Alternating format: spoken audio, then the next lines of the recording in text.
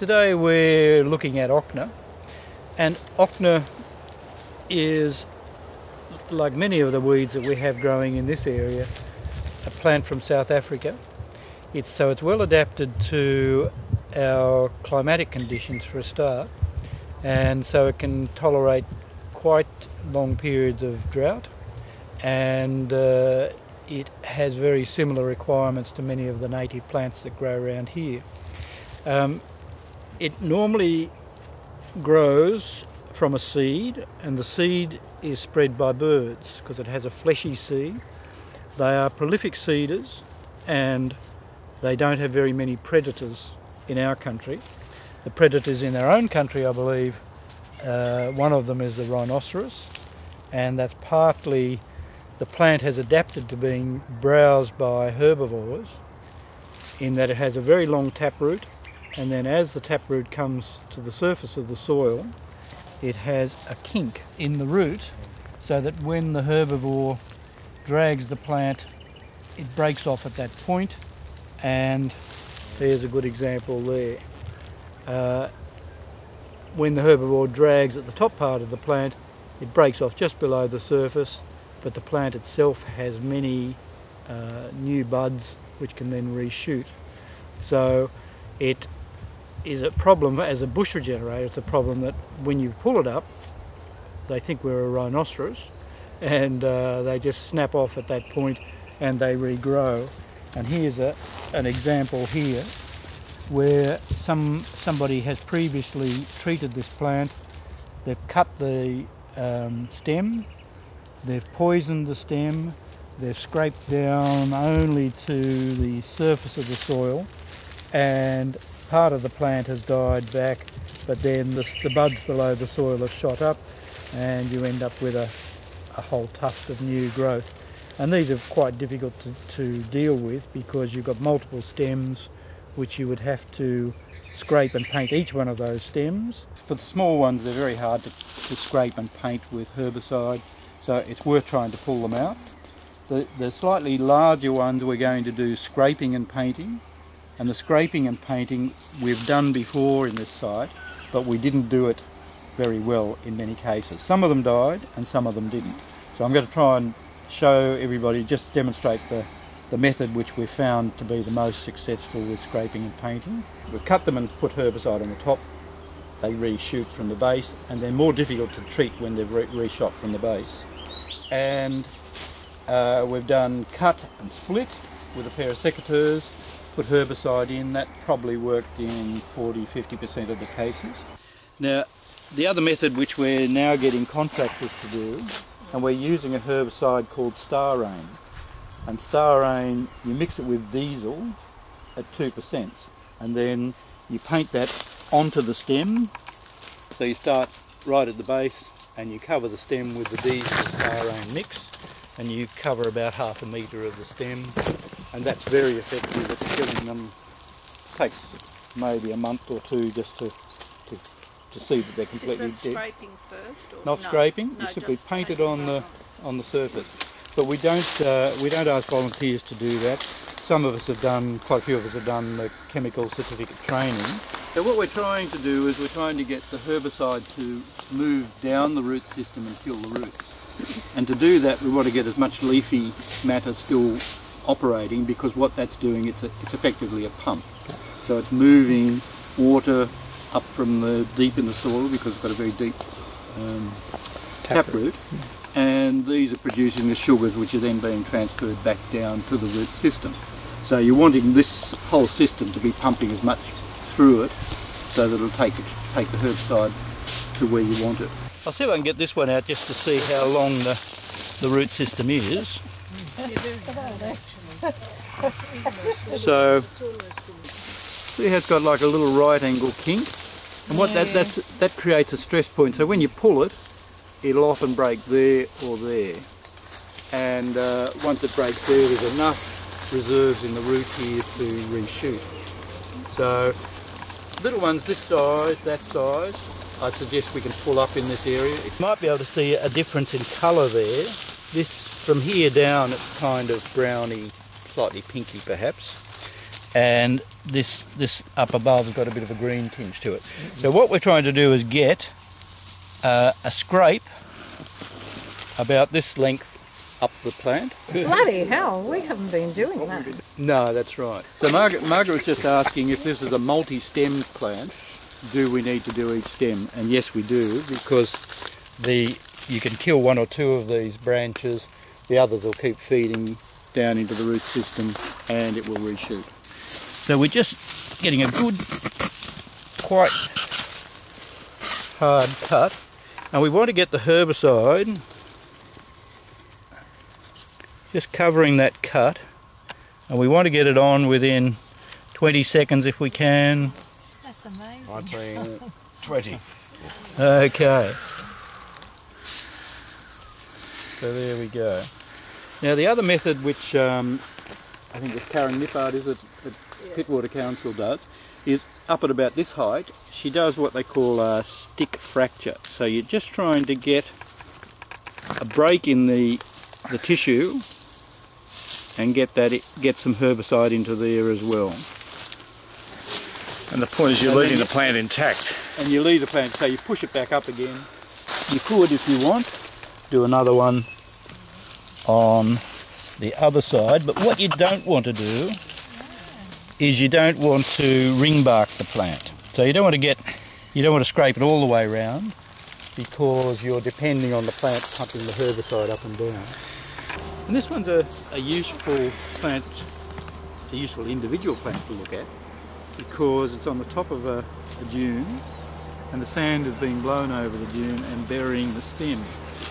So it'd be quite hard to probably, so this is an old bitu bush that's been killed in a previous sweep through here.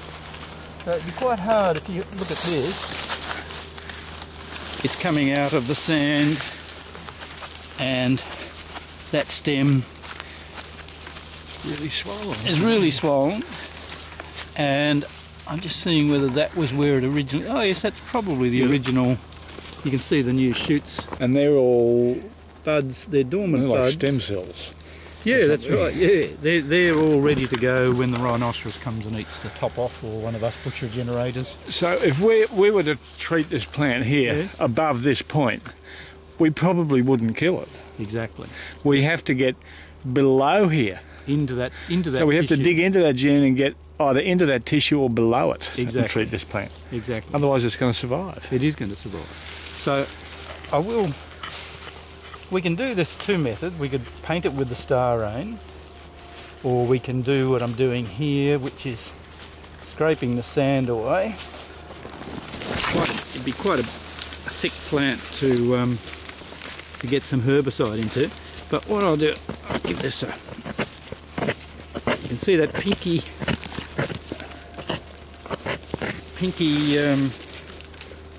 bark there. Now I'll get some herbicide onto that, and then I'll do another couple of scrapes so that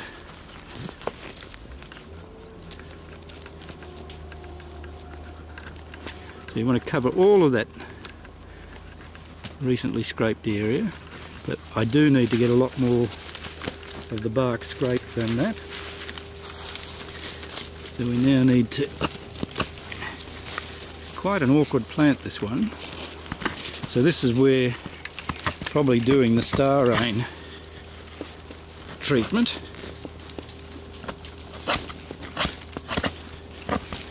would be better, because it's strange stems, strange arrangement of the stems, and try not to get this to run and dribble on the ground, because we don't want to get any extra herbicide around the plant, because it might be a native seedling quite close by.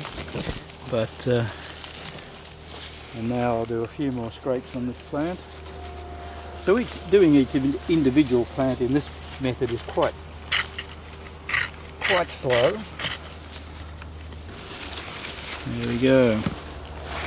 Now we need to take off all these seeds, and we'll bag them and take them away.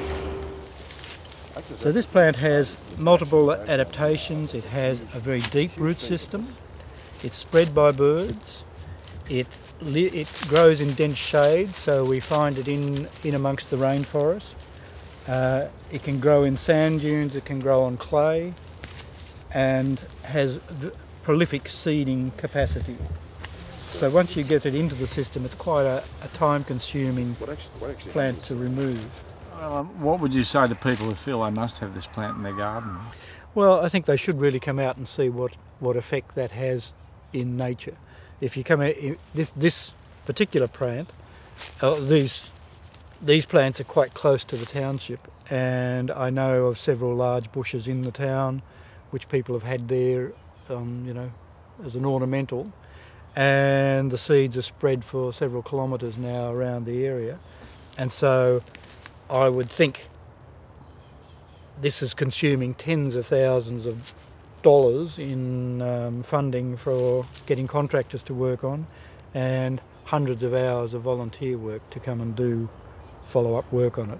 So yes, it might be a very pretty plant to have in your garden, but the consequences of having your pretty plant is that we end up having to spend a lot of time getting it out of the natural environment. So it's costing vast amount of money. Vast amounts of money when you think, you know, we're just one small patch of the New South Wales coastline dealing with this plant, and I suspect it's in around most towns and villages along the coast.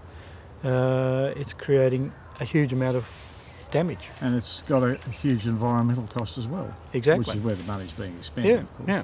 So it's upsetting the balance quite a bit in that it's providing, it probably has seeds at other times when the native plants aren't seeding, so the birds are preferring it, so populations of birds, the dynamic of the bird population's changing because this food source is here. They carry it into the bush, they reduce the diversity of the bush because this plant is a very competitive plant and able to proliferate in the understory, shade out native plants, so you end up getting a simplifying of the system. And like most simple systems, they're more vulnerable to, you know, fire, any kind of disturbance. If you get fire, climate change, all these things are going to have an impact on the forest. A diverse forest is going to be more resilient than a simple monoculture or a reduced diversity. So it has subtle, long-term, but quite devastating consequences that people often don't realise. And birds eat them, and even though they may just fly 100 metres, 200 metres before they poo out the seed, every year this plant just moves further and further into the bush, and it has the capacity to really dominate the understory, particularly in these rainforest areas. And littoral rainforest is an endangered ecological community, and this is one of the things that is endangering it. This and several other weeds. So we've got bitu bush, we've got asparagus weed, so we're dealing with all of these weeds in sequence. First of all, we got rid of bitu bush through here because that was the dominant. Now we're having to we've also dealt with asparagus through here. Now we're finding we've got the Ochna. But it's over time, the native plants are really thriving now, so we're getting a really good regeneration of native plants. But we do need to spend the time, spend the years, spend the energy, spend the money to get in there and do the follow-up so that the system becomes resilient. Once the system's, you know, all the niches are pretty well filled by native plants, much more difficult for these to get in. So if we can remove them from the seeding plants from the local environment, then if we do get a fire through here or we do get some major disturbance, then the seed bank's not here to take over. So our job is to get the bushland ready for the next time there's a disturbance, so that when the plants are regenerating, what you get are the native plants, not the weeds.